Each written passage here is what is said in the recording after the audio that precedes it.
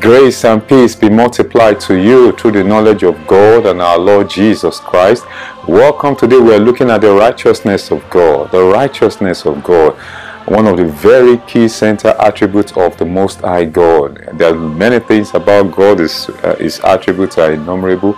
It's just the measure shows it.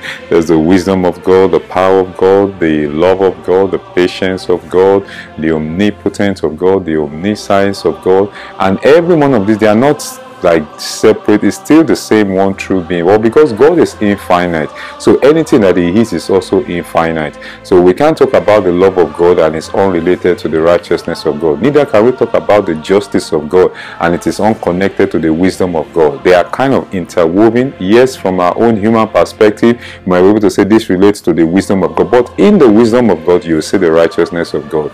In the benevolence of God, you are going to see the omnipotence of God and power. So today we are looking at the righteousness of God. There's no end, there's no beginning to any attribute of God, because it is infinite. It's just what measure God has shown to us. So at the heart of the being of God is His righteousness. Someone might ask, what is righteousness? You think righteousness is God always doing what is right at the right time with the right means. So God not being an unjust God. Let's put it in a simple term. That is, God never acting unjustly towards anyone. So at the heart and the center of God's being is His righteousness. An unrighteous being could not be sovereign. That will be a calamity on the surface of the earth or in the universe. He who must be deity must be righteous in his ways. And we see this fact that's the reason why when Adam sinned, death had to come in place. And thank God that God in His righteousness, because the things we could not pay for, because if anyone sinned, it's death anyway, the soul that sinners shall die. But God in His wisdom now carved a righteous way by which He can save us. It's a mystery in itself. So with God, to be righteous and to be God are one and the same thing. So you can't say this is righteousness and this is God here, like separate beings. If this is righteous, that is God, because none is righteous but Him. He said that that all our righteousness is like filthy rags before Him. So God Himself is not the standard of righteousness is not distinct from God. Righteousness is not here and God is here. No. If righteousness is here, that is the true and living God Himself. So with God, to be righteous and to be God are one and the same.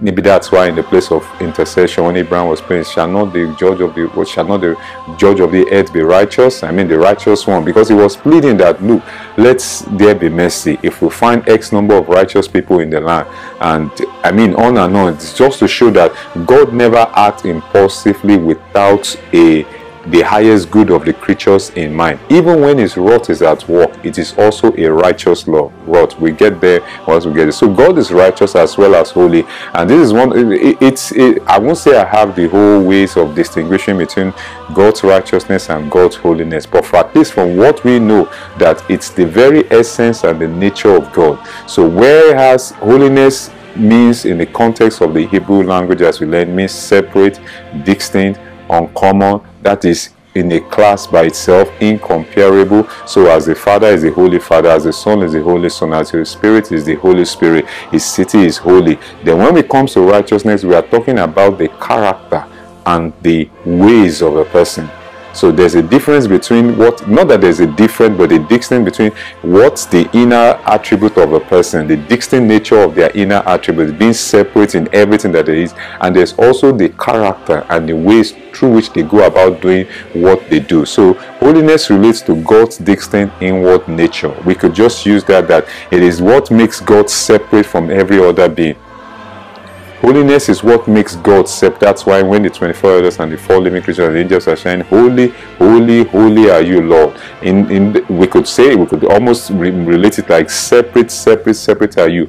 Uncommon are you, Lord. Distinct in a class of itself. Now we could say righteousness relates to God's character and ways of doing things. That is, God not going through crooked means to get what He wants to get accomplished. It's almost like it's interrelated, you might want to say, but of course, if those two terminologies were used in the Bible, that means there could be some differences between the two, not sharp differences per se, but of course you understand what I mean. Holiness relates to God's distinct inward nature, his essence of purity. Now righteousness of course has to do with purity as well, but this talks about the outward character and ways of God. So holiness, we could say, maybe more like an intrinsic inward essence of God. Then righteousness is what we see on the outside. When God is at work, we can see that this is the righteousness of God that is at work. So God being just in all his actions and dealings is his righteousness. So like we said, righteousness is more of an outward attribute of God, that is his ways, because when God is being just and fair in his dealings, in his actions, in his judgment, we say that is the righteousness of God at work. God has never done the least wrong to any creature. I repeat, God has never done the least wrong to any creature. And I believe one of the reasons why we could attribute that to is because of the righteousness of God. And it's not because God is conforming to an external standard or an external law or something compelling him from outside. It is who he is. To be righteous and to be God is the same with God. It is who he is. He can't go against his nature. He can't go against himself. He will always do what is right at every time. So as his power is opposed to all material or all natural weakness, so his righteousness is opposed to all injustice. So the power of God knows no weakness. There is no weakness in the power of God, because that power doesn't diminish, neither does it increase. It is infinite, it is omnipotent. Then we could say, so is the righteousness of God. It is opposed to everything that is unjust, unfair, injustice, wickedness, whatever synonym you want to use. And this is why for us it's very important, because as believers, especially in the place of prayer or in the happenings of situations and circumstances all around us, that there is a righteous one who judges all matters. It doesn't mean we don't intercede or pray for his judgment, but let's be aware that God is not passive, neither is he is he carefree about his creation. Every matter, whether it's invited or not, in my own opinion, I believe God will judge it righteously. Even when animals are fighting, and one way or the other, one is in the right, one is in the wrong, God will ultimately judge them, because it is his creation. So as his wisdom cannot turn to foolishness, so his righteousness cannot turn to wickedness. The wisdom of God can never lose relevance. It can never turn to folly. It can never turn to foolishness. It can never turn to reproach. Never. It might look like it, but the goal, the end of it, you find out that this is the wisdom of God at work. An example is the crucifixion of Christ. To the Gentiles, it looked like foolishness. The Messiah hanged on the tree. What kind of Messiah is that? He can't even save himself. But therein is the wisdom of God. In that 1 Corinthians chapter 1, that the foolishness of God is greater than the wisdom of men. So God uses the foolish things of this world to confound the wise. So his righteousness can never turn to wickedness. Never. We will not find iniquity in God. We will not find ill will in God. We will not find wickedness in God. It is forbidden. It is contrary to everything that is of his nature. And that is why when we are praising and adoring him for who he is, it's a joy, because we are blessing his holy name for who he is. So righteousness is God's infinite moral essence. By infinite moral essence, we are talking about the moral attributes, right? The propensity to always do what is right, to always do what is pure, to always do what is not injurious to another being. And that is why we say it is infinite in itself. Others, we have morality as creatures, but God's own is infinite. You can't measure it. It is beyond any scope of measurement. So God is negatively alienated from all unrighteousness. Anytime there's unrighteousness anywhere, God will never, in my opinion, will never be part of such. God will, even at the end, we still judge everyone that is involved in such unrighteous act. And so that's why maybe God was in the book of Psalm, exhorting David, don't be envious of the wicked. Their end is just destruction, because it's not, even if nobody prays for them to be destroyed, there are certain laws or codes, or we could say forces that are at work in God's creation, that when it appears a person is cutting corners or having headway over certain things they are doing that is injurious to God's creation, there are forces that still supervise that, even without intercession. And I'm not saying we don't intercede, or neither that we should not pray, but there are things at work that ensure, just like gravity. It's a law, whether anybody believes it or not. So God's righteousness, in Psalm 89, that righteousness and justice are the foundation of his throne. Could you imagine that the foundation of God's throne, where God sits as judge over the heavens and the earth, that it is based on righteousness and justice? Let me go there to Psalm 89. I think it's Psalm of Moses, Psalm 89, maybe verse 14 there about. Psalm 89, I think it was in the early part of it. Psalm 89, verse 14. Justice and judgment, or righteousness, some translations have it, righteousness and judgment are the habitation of his throne. Mercy and truth shall go before his face. So righteousness is the unshakable foundation, and you know that the foundation is very critical to any. The foundation is what holds a structure. If the foundation is faulty, the whole structure, no matter how beautiful interiors are, is sham. It's all going to crumble. So when God says that righteousness and truth are the foundation, that means God is saying that his throne is going to disintegrate. I mean, it's the scripture. When you say foundation, it means that if there's a fault there, the whole building will collapse. And that's why we said it's at the heart of the being of God. So God is righteous not because he adheres to external rules, but because whatsoever he does becomes right. So when God says, for example, let's say it's in the evenings, in the night, and God says, oh, good afternoon. If you check, it is no longer evening or night. The whole thing changes to whatever God says, because God is the standard of righteousness. So if God should say something like, congratulations for the new car, the person is talking to might never have seen a car before, doesn't own a car, but the moment he pronounces it, because he's the righteous one, all the forces of elements of creation creates that car for that person. So it is impossible for him to lie. So God is righteous not because he adheres to external rules, but because whatsoever he does becomes right. He is the standard of righteousness. So once God says you are healed, regardless of the symptoms or whatever that is in there, everything, because his words are creative. That's how he made the heavens and the earth. That sickness has disappeared. It might not appear on the face of it at the moment, but it could appear. It might not appear, because there are instances where the Lord spoke a word, like the fig tree. It wasn't as if he spoke the word, he is cursed. It didn't really appear, but the word has been spoken, and in no distant time the manifestation came. So God is the standard of righteousness, because God cannot lie. Anything he says becomes right, because at the core of his being is truth. There is no falsehood in what he that is the truth. It is even impossible for him to speak a thing and to be a lie, because the essence of his being is truth. So whatever he says, whether he means it or not, I'm not saying God does that, whether he means it or not, or becomes truth, is instantaneously a truth. And so that's why I said that you shall know the truth, and the truth shall set. Because the truth is not just a doctrine. The truth is a person. It's a person. It's the being of God himself. So because God cannot lie, anything he says becomes right, because the core of his being is truth. The core of the being of God is truth.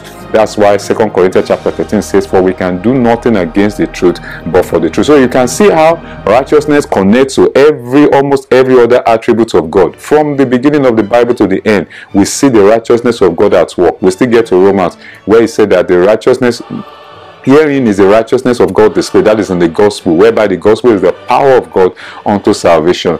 Great and wonderful are your works, Lord God the Almighty. Righteous and true are your ways. Again, connecting righteousness to the ways of God. This in Revelation chapter 15. Revelation chapter 15, I think verse 8. Revelation 15, verse Hallelujah, Hosanna. Hallelujah, Hosanna.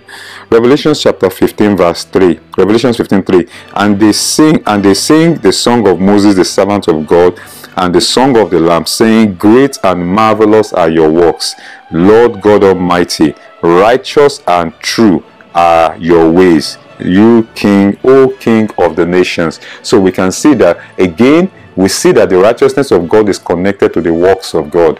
And of course, the works of God relates to what? The creation works of God, even the works from eternity past, the creation, the providence work, with providential work, that is God now sustaining his universe, having finished his creation work, and also the works of God in salvation. It is, you see, we see that thread, we see that essence of God's righteousness all through. So Revelations 15:3 says, great and wonderful are your works, Lord God Almighty, righteous and truth are your ways. So any part that looks to be crooked and dubious, suspicious, we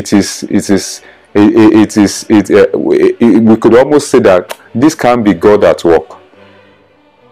If it is God at work and it appears to be crooked, that means we don't know every detail about what is going on in there. We might be conceiving or perceiving things in our mind, looking at it from a wrong point. If it is God, it is always righteous, because the foundation of his throne is righteous there. So it's not like anybody begging God to be righteous. He himself has said that, look, the throne I'm sitting on, the foundation of that throne is righteousness and truth. So God's righteousness is his just and fair ways of doing things.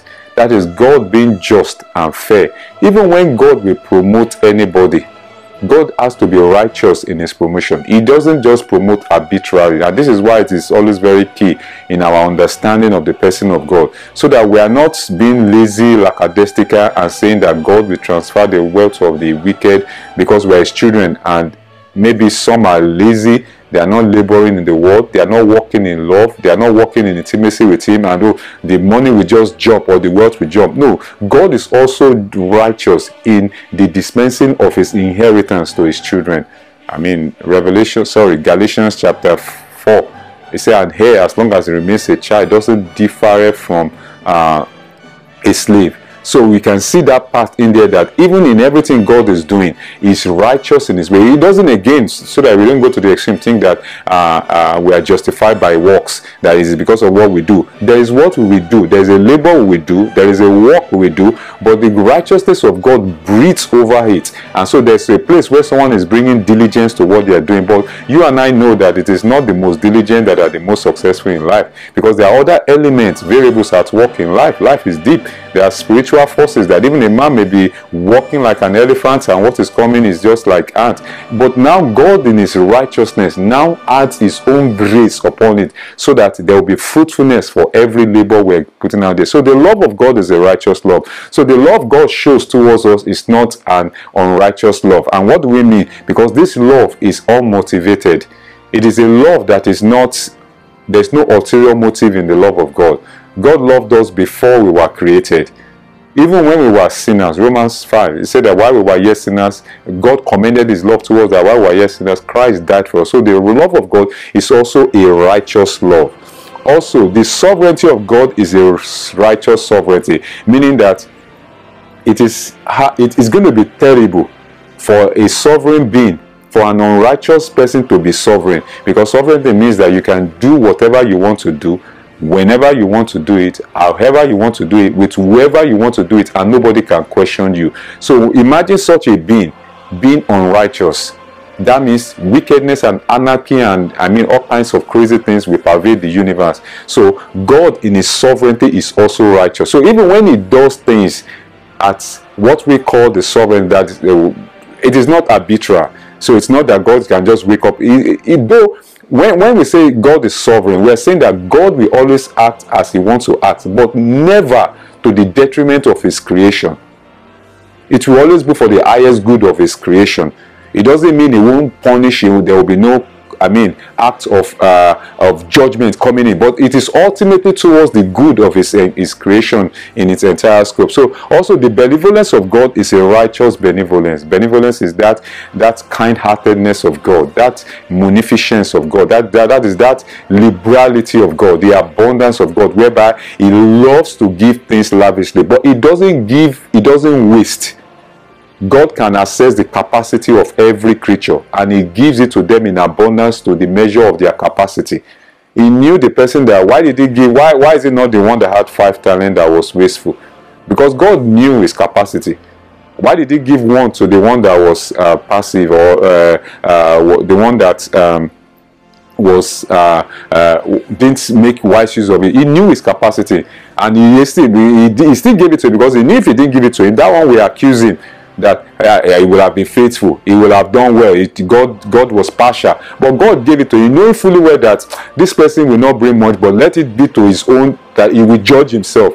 So he will know the reason why others were. It's just like the sowing of the seed as well, the parable of the seed. He knew that the rocky ground will not bring fruit, but so that the rocky ground will not accuse him that he was partial towards him. So even for us as children of God, we need to grow in the knowledge of God. We need to grow, because what it does for us now, we now start bringing diligence to what we are doing, whether it is in our walk with God. We know that God is not just arbitrary in his ways, he is righteous in it. So the wrath of God is always a righteous wrath. No wrath of his is unjustified. Never. And one thing you will also notice is that anytime the wrath of God is coming, before the wrath of God, there's hardly any way among us, is among humans, whereby, because I can speak for human, I can't speak for other beings, but there's hardly any way where God will not have sent forth almost like a plea for repentance, a plea that the people should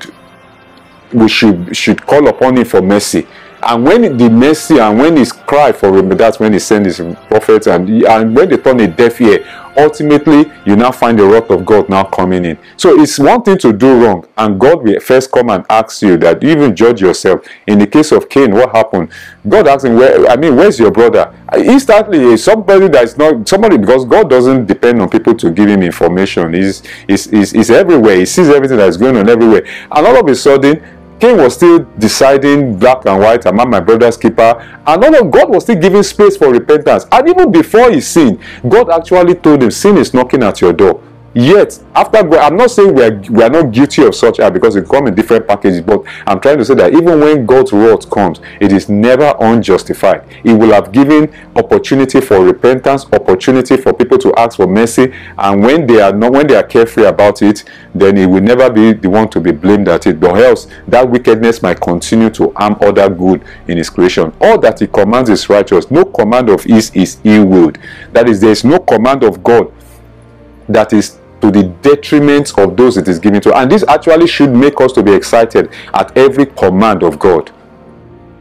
As long as you can verify that God, this is you've confirmed it, it is to my advantage. He has nothing to gain from any commandment he gives to us, because there's no obedience from God that adds anything to the essence of God. God is perfect. Perfect means that nothing can be added to make it better. So any command he gives, all we can be, so God, give me the grace to be excited at this command. Because that command is never ill-willed, whether from scriptures, whether it is him giving us a nudging in our heart. All that he provides is righteous. None of his provision is suspicious. A man could give things or could do acts of charity, but behind it, there's a bit in there.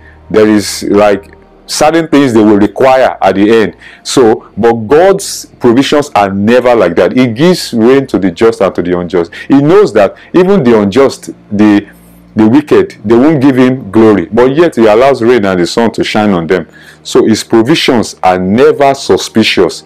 And this is why he's such a loving God. That's why we cannot help but always to keep thanking and appreciating for all he is, for all he does. Oh, what a joy. All that he demands is righteous. So even when he demands, it's not for his benefit. The government can demand certain things, and rightfully so, in the sense, not rightful, but they could demand it out of, like, you know what, this will help the government, maybe some few people in the government circles or officials and what have you. But God will never demand anything that will be to his advantage, because there's nothing man can do or creatures can do that will bring an advantage to God. Always, it is always to their good. They might not see it, and that's why in the place of prayer, God opens our soul. His demands are not for his benefit. So when we see this, we are not true. God is sending us on an assignment. It's not that he stands something to gain or benefit. It doesn't mean God is not pleased when we obey him. But let's not be fooled to think something is added to his essence. It's actually for our own good, so that he might have the legal ground to reward. That's why he places certain demand at certain time. And he doesn't just place demand like an outward go and do the no. He also works in us to will and to do for his good pleasure. What a joy, what a great God. All that he embarks on is always righteous. That is all his endeavors, all his works, they are always righteous. So his endeavors are, pardon the spelling of for there, are for our highest good. So all the endeavors, all his works, they are always for the highest good of his creation. So there is nothing God is embarking on that is not for the good of his creation. There's nothing God has embarked on in the past that is not for our good. Is oxygen not for our good? Are the plants not for our good? And there's nothing we embark on in the future that is not for our good. And that's why he even tells us of things to come so that we can align ourselves. So when we are talking about the righteousness of God, all of a sudden we start looking at God from another perspective that, wow, what a great Father to have as a righteous one. That, Lord, what a good thing that even in our work, day-to-day working world, even where we are working, it might not look like the best of place, but because God can see beyond what we can see, He's preparing us for something greater. We look back and say, God was righteous. God was right in taking me through that path. He didn't look like it in that period. Even when He sends people through the wilderness, it's not because He's punishing them. He's trying to get certain things out of their life so that they will not, so that the wealth in the Canaan land will not be to their detriment or to their fall. All His judgments are also righteous, and the judgments of God are never judgments that He relies on an informant or an eyewitness account. No, because God is omnipresent. So you can see how that omnipresence also connects to righteousness. So He's able to rightly judge every matter, because His eyes sees, nothing is hidden from Him, nothing is invisible to Him, nothing can obscure itself or conceal its acts from God. Everything is naked and open before Him. His mercy does not in any way compromise His righteousness, because it will appear that, okay, when God shows mercy, He's cooking the books. No. His mercy is not at variance with His righteousness. How do you connect the two? The righteousness of God and the mercy of God. That is what we call the manifold wisdom of God.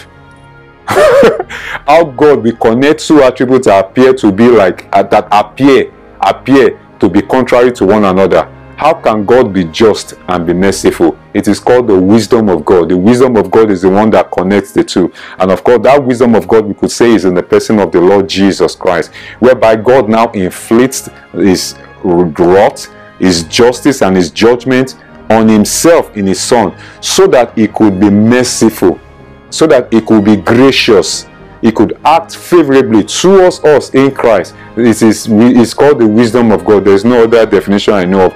The righteousness of God is the central theme of the gospel. So the central line of the gospel. So if the foundation of God is the foundation of the throne of God is righteousness and justice, we will now say that the central theme of the gospel is God's righteousness, because herein is the righteousness of God. The gospel is where the righteousness of God is revealed. I have to go to Romans chapter 1. Let's read some scriptures in Romans chapter 1, I think from verse 14 or 15. Romans chapter 1.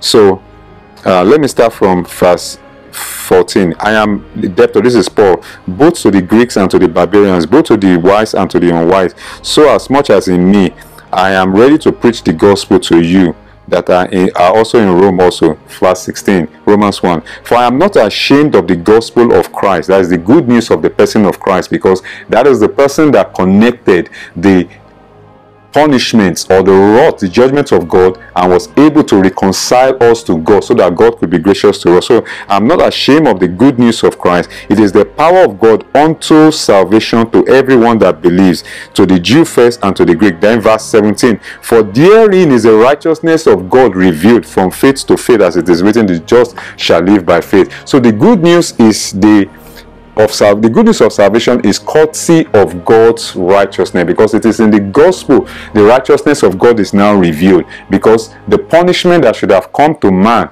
through the fall of Adam, God almost is like, what happened? God, you are supposed to be, you could almost say the enemy expecting God to be malicious, to act in his wrath towards man. All of a sudden, to those that believe, is acting in grace, in kindness. It is because it is the righteousness of God that God will be unrighteous. Maybe we get in the next time. God will be unrighteous not to now save anyone that believes, because his wrath has already been poured out on the person of Christ. So because Christ has fulfilled all of God's righteousness requirements or righteous requirement, God is legally bound to help all that believe. God is legally bound. This is where confidence comes in the place of prayer. That's where we could say that when we are praying from the consciousness of God's righteousness. We are not from our own righteousness, but from the fact that what will have disqualified God from hearing us or from helping us was taken away on the cross. So that those conditions, those things that will have inhibited God to act favorably towards us as fallen creatures, now God took care of it on the cross, Isaiah 53, because the wrath was laid upon him. By his stripes we are now healed. So God is now justified to heal us. So that's why we say it will be unjust or unrighteous for God to turn a deaf ear to whoever comes to him on the ground of Christ's finished works. So the whole essence of our salvation, the whole essence of our being, whether it is financial prosperity, spiritual prosperity, marital relationship, our eternity, our walk with God, everything about Christianity, about our faith in this new creation is centered on God's righteousness, which is based on the finished works of Christ. So there is no way we should never ever think about trying to get anything from God that the basis and the foundation is not the substitutionary work of the Lord Jesus Christ. It is because of what he accomplished. That is why God is acting favorably to us. So he's right, and he's righteous in dealing with us graciously as we walk with him. So you can see that righteousness is is central to our walking in faith. That's why Romans 1:16-17 says again, for wherein is the righteousness of God revealed from faith to faith, as it is written, the just shall live by faith. And so once we understand this, it now behoves us that as we understand, I don't think anyone will ever understand everything about the righteousness of God, but as we are growing in it, you will now find the propensity to also want to always act for the highest good of others. You don't want to do what will harm another person. You don't want to do what will be, it's not because there's an external God is watching, checking his spiritual, but there's something in you that you always want to act what is right. And we're not talking about using it to justify yourself before, it becomes your nature as well. What a joy. So God is faithful to us because of his word, or God is faithful to us in his word, and God is righteous to us because of his son's blood.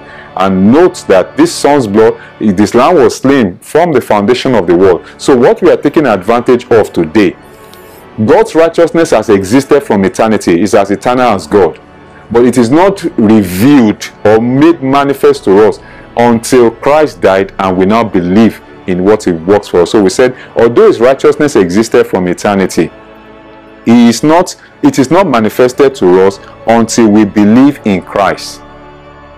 So through faith in the person of the Lord Jesus Christ, the righteousness of God now becomes, that's why Romans chapter 5 verse, not Romans, sorry, 2 Corinthians chapter 5 verse 21, that him who knew no sin, for he has made him sin for us. So sin means that what the wrath, the punishment we ought to get from being sinners, God made Christ to be it for us, who knew no sin, that we might be made the righteousness of God in him. So whatever garment of righteousness, or what I call the righteousness that we possess today, it is based on the fact that we are in Christ. And because we are in him, our ways and our work should always be righteous, should also be righteous. So we can't claim that we have his righteousness and we are walking in unrighteousness. It should not be a pattern. It should not be that we practice unrighteousness. And it doesn't mean that sometimes, we won't fall, or make here. That's why we're in a process of sanctification. You drop the ball here, maybe being unrighteous in your way, God corrects you, you make amends, that test will come again. Now you pass it, you go to another level, to another class. So don't let any devil condemn you for what God is still working in all of us. So God offered up his son to die for us, so as to have the legal ground to act favorably towards us. And I read from Romans chapter 8 verse 32. Romans 8:32, the scripture says that he that spared not his own son, but delivered him up for us all, how shall he not with him also freely give us all things?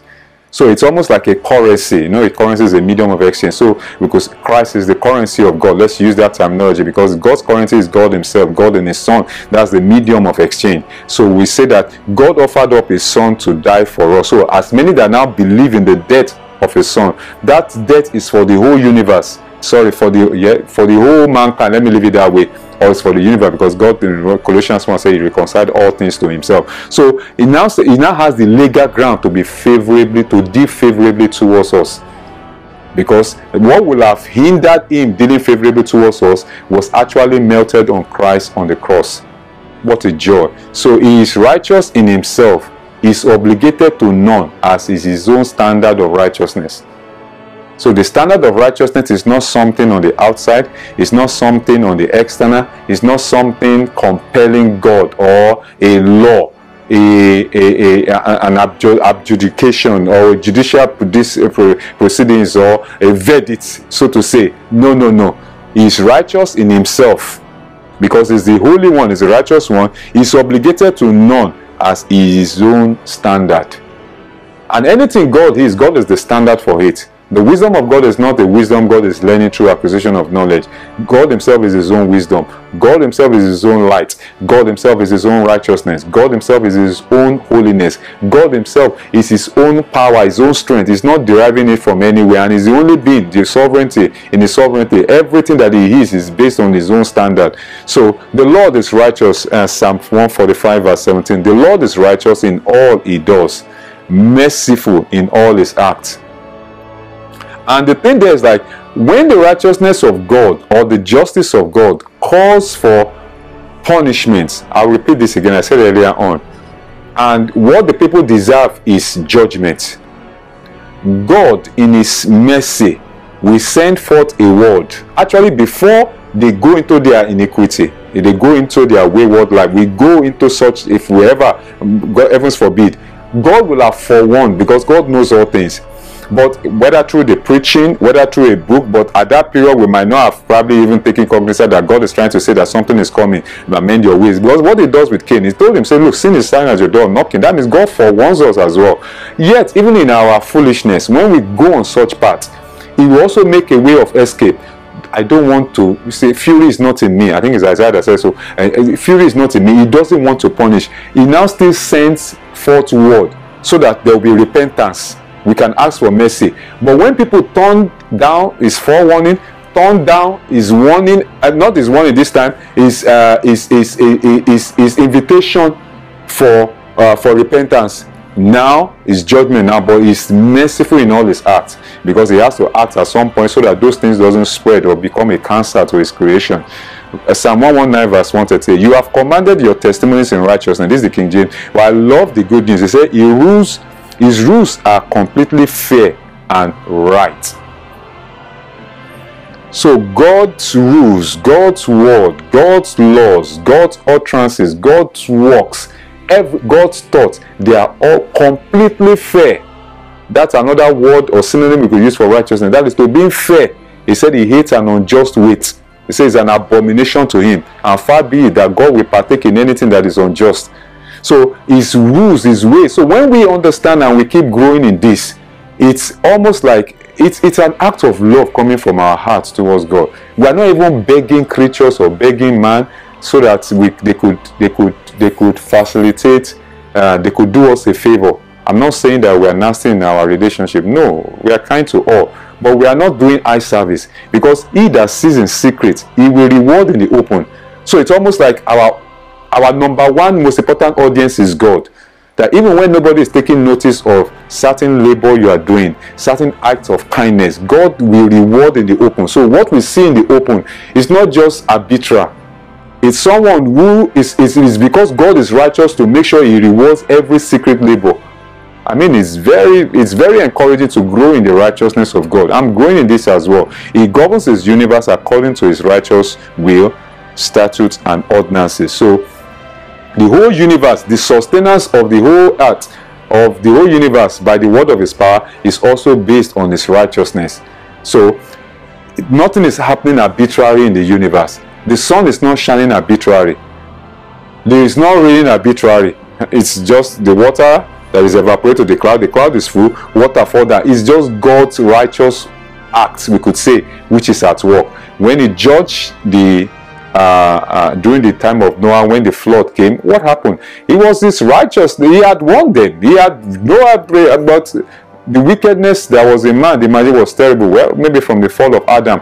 But this is just to let us know that in anything we are doing, and even when judgment has come, God is also still righteous. When people ask for mercy, even when they have gone their way, they didn't heed to his forewarning. After the judgment came, let's say phase 1, they were still recalcitrant. And but later they now turn to God to say, God, we have erred. God is still righteous in his goodness and his mercy. He will say that no, since you have missed the ball, you have missed it forever. He also still shows mercy. I mean, sometimes he even restores. God is beautiful, wonderful. His justice is the distribution and execution of his righteousness. So once we see the justice of God at work, or verdicts from his throne room, from his throne, we see that this is God's righteousness. They say, wherein, in that Romans chapter 1, they say, herein is the righteousness of God revealed from faith to faith.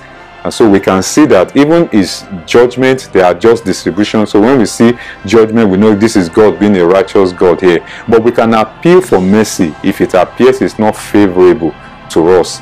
We can appeal for mercy on behalf of the land. So we shouldn't just say God's righteousness at work, because in his righteousness he will also be merciful. He's also righteously merciful as well. If we will but turn to him, he said that if my people who are called by name will humble themselves, I will heal their land. He simply acts like himself from within, uninfluenced by anything. So it's not somebody compelling him, you must act, you must judge. The essence of his being is right. You don't teach a fish how to swim. A fish naturally just swims as long as it's in that habitation of water. So righteousness is not something God is trying to be. He is righteous. The very essence of his being is righteous. Nobody can compel him, because there's no superior to him. So nobody can compel him to act righteous. In the case of Abraham interceding, in the place of intercession, it's what God is the one that brought it to Adam, because he needs man to intercede, to intervene for him, so that he will not act. So it's not like God is because of Abraham interceding, assuming I got down to 5 or to 10 righteous, God will not have acted. No, it is God that laid it in his heart, because God didn't want to punish Sodom, but yet Sodom and Gomorrah, but yet because they will not turn back, and there was no requisite number of righteous one, and judgment had to come. So God is not defined by the time righteousness, rather the time is defined by God. It is God that defines that term of righteousness. So it is not a term God is conforming himself to be. No. That term is as God as righteously. It is God that defines that term. So when God says anything, it is right. Chicken, as they will say in Africa. When God defines anything or does anything, that thing is right.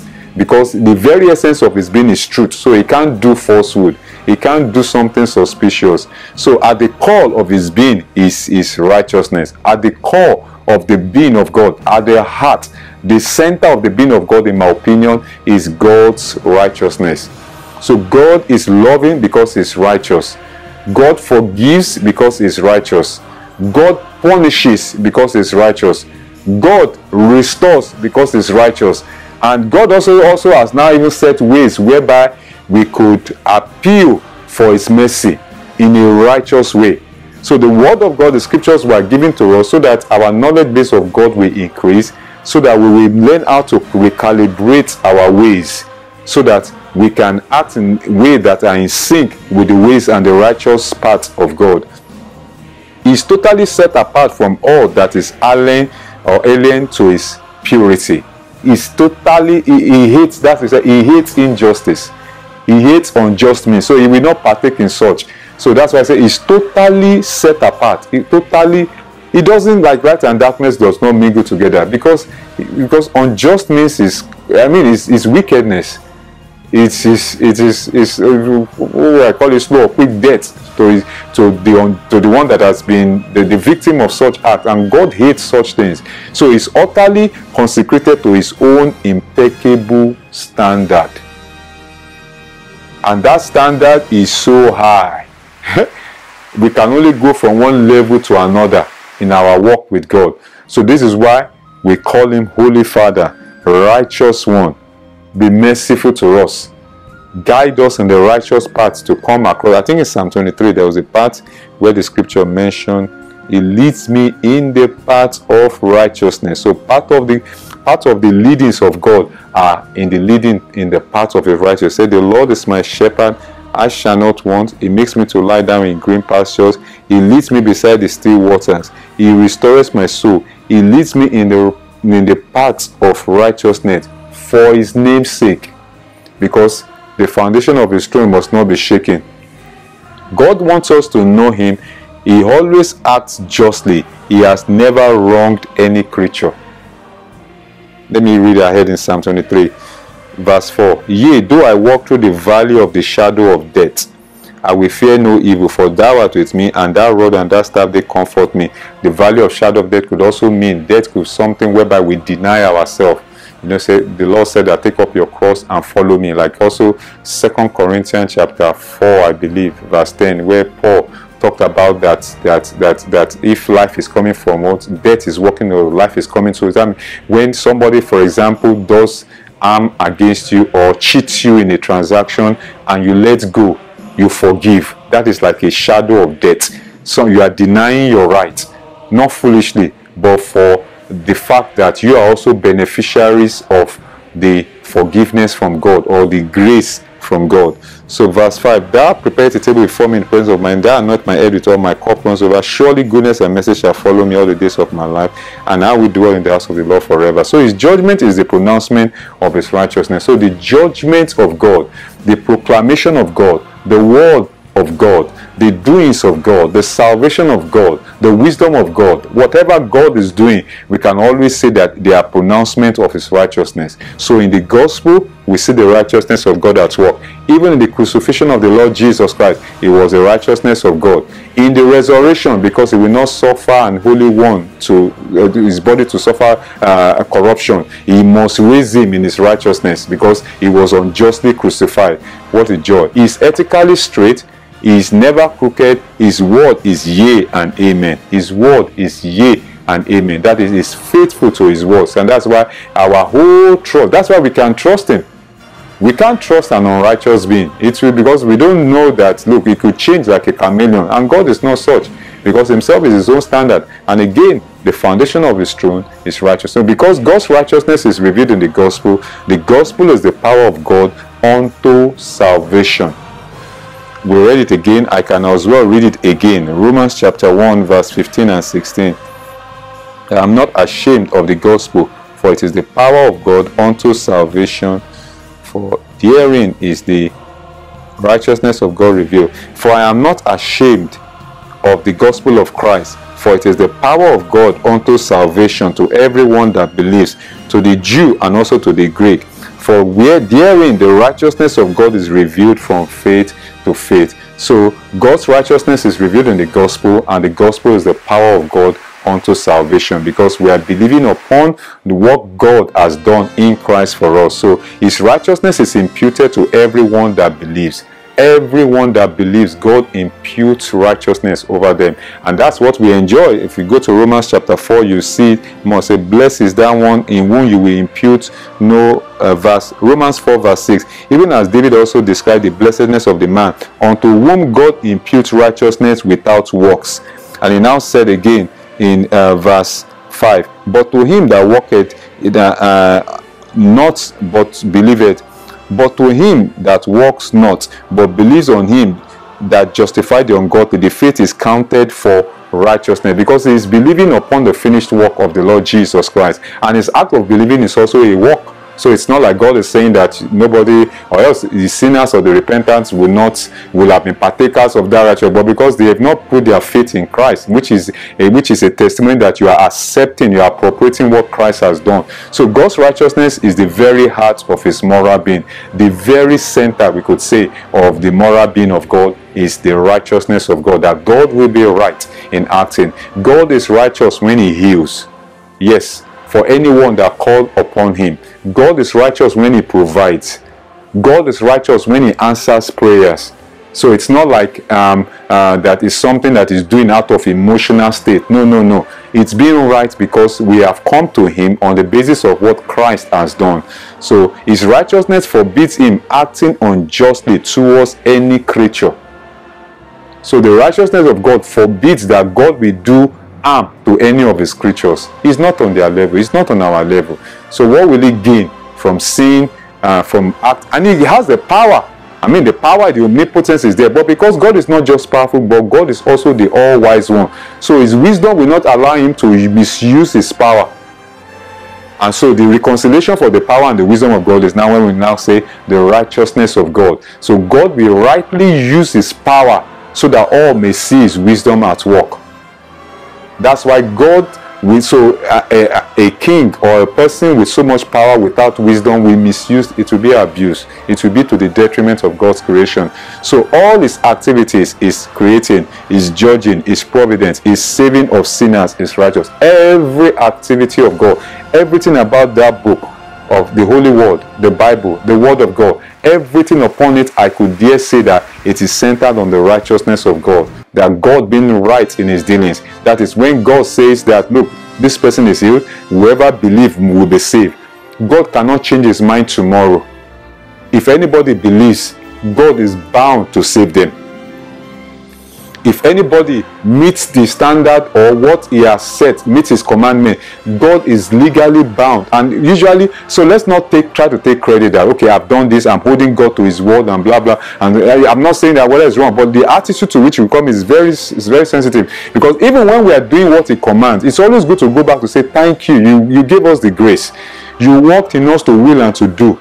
We can of our own self do nothing. So we are even ascribing back to him that even our ability to obey you is because you worked it in us. It's a privilege, so that God can work more. Or else if you claim that it's because of your strength you're able to do this thing, you find out that another commandment will come and you now go and sort, you'll be looking for where to. So righteousness is God doing the right thing at the right time with the right means, not with crooked means. So today we've been able to look briefly at the righteousness of God. Is a deep topic, but it's always good because it helps us in our meditating on God, in our praying to God, because we are believing in him. And so if we're believing in him, that means our knowledge base of him has to be on the increase. That's why a lot of the prayers in the New Testament were centered towards increase in the knowledge of God. Colossians 1, we see there Ephesians 1, that give us the spirit of wisdom and revelation in the knowledge of him. Also 2 Peter again, grace and peace be multiplied to you through the knowledge of God, through the knowledge of God and our Lord Jesus Christ. John 17, that they might, that this is eternal life, that they might know you. So as the righteousness of God, we said the righteousness of God is God being just in all his way, God being fair in his dealings with his creature, God never doing anything with ill motive or with an ulterior motive. God is righteous in the past, God is righteous in the present, God will be righteous for eternity. What a grace, what a joy that we have such a righteous one as our Father and our Lord. His mercy is righteous, his love is with righteousness, his wisdom is with righteousness, his power is with righteousness, his judgment are with righteousness. What a joy to the greatness of our righteous and our holy Father. Hallelujah to God the Father. Hallelujah to God the Son. Hallelujah to God the Holy Spirit. Praise the Lord. Hallelujah.